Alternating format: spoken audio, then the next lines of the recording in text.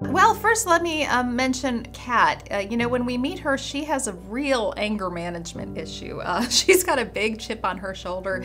She's got a lot of prejudice against the undead. She's been raised to believe that anything non-human is evil. And she, you know, that's why when she's first introduced onto the scene, she is killing vampires. She believes that's the only way she can try and atone, for lack of a better word, for being a half vampire, and a vampire, as far as she knows, raping her mother, and that's the cause of her existence.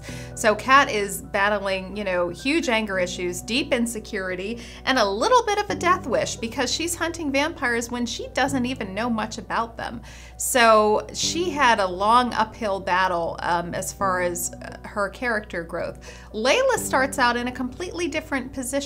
She's had equally terrible things happen to her in her life. She had a power line accident at 13 that left her with really frightening, uncontrollable abilities, where she left her to the point where she not only could she not touch people without electrocuting them, but she didn't want to, because every time she touched someone with her right hand, she would relive their worst, deepest, darkest sin.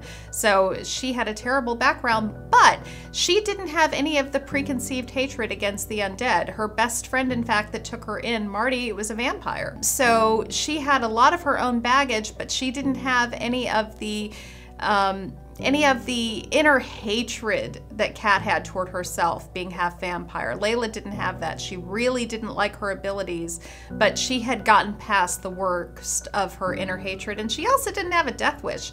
Leila at heart is a survivor.